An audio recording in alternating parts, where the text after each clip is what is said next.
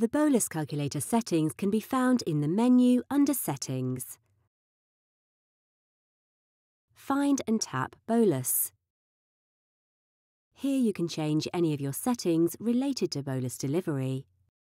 For example, you can turn the bolus calculator on or off, edit target BG values,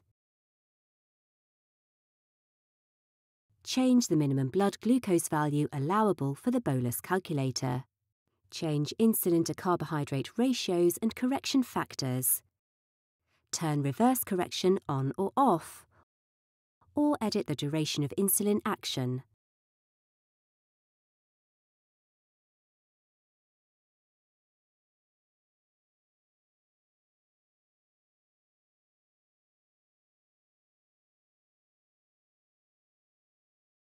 Let's go through how to edit some of these main bolus calculator settings. Tap Target BG and correct above. Tap Next. To edit a segment, tap the row containing the segment you want to edit. Adjust the end time, target BG, and correct above values as desired. Tap Next. Repeat these steps as needed for the remaining segments.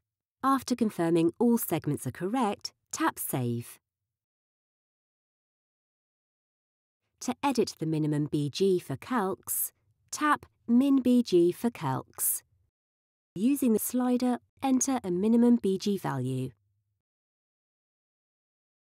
Tap Save. To edit insulin to carbohydrate ratios, tap Insulin to Carb Ratio.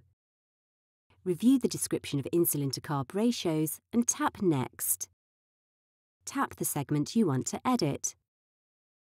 Enter the end time and the IC ratio value.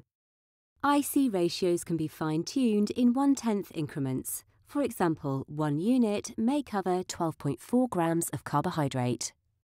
Tap Next. Repeat these steps as needed for the remaining segments. After confirming all segments are correct, tap Save. To edit the correction factors, tap Correction Factor. Review the description of correction factor and tap Next. To edit a segment, tap the row containing the segment you want to edit.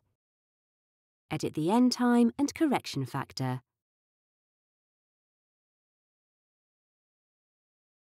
Tap Next. Repeat these steps as needed for the remaining segments. After confirming all segments are correct, tap Save. To edit duration of insulin action, tap Duration of insulin action. Enter the duration of insulin action. Tap Save.